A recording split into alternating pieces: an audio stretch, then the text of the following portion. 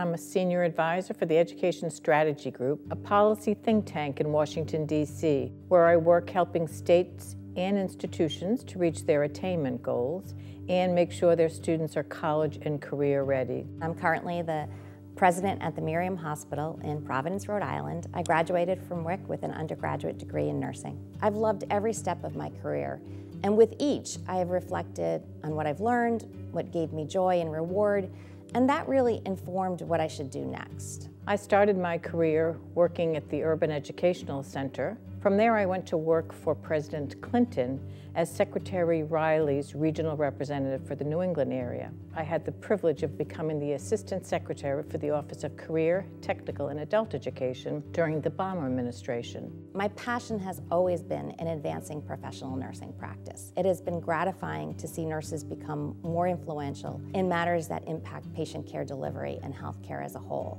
Rhode Island College had a tremendous impact on my career path.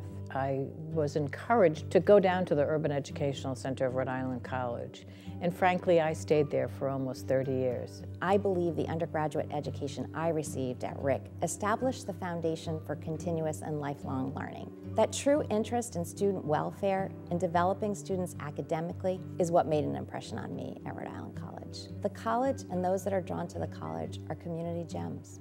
I really want to thank Rhode Island College for all the support, and I applaud the entire Rhode Island College community for all they do to support all of the students every day.